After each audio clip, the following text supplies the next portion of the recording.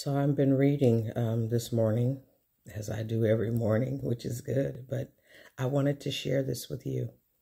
I was reading Hebrews chapter 12, verses 1 and 2, but really I focused on verse 2 is where the Spirit of the Lord directed me. And look, it says here, looking unto Jesus, the author and finisher of our faith, who for the joy that was set before him endured the cross, despising the shame, and sat down at the right hand of the throne of God. So God said, hey, glory, hallelujah. He said, focus on the joy. He said, focus on the joy. Focus on what's coming, because we got to stay focused. This will help us endure. Focusing on where we're going will help us endure where we are. If I focus all my attention on what's going on right now, what I'm going through, I'm afraid about the future, I'm afraid of things to come. No, I'm not afraid, because I know who holds everything. God. Jesus did not focus on the cross.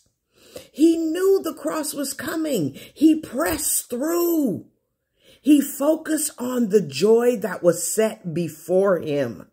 Oh, hallelujah, hallelujah. This is our example. Focus on the joy that is set before us. Heaven is set before us. Eternity is set before us. Streets paved with gold is set before us. Being in the presence of the Lord forever is set before us. Focus on the joy that is set before us. Then we can endure our crosses. We won't have to worry about being ashamed, because we're putting our faith in the Lord. So Lord, would you help us today? Help us to focus on what matters. Eternity.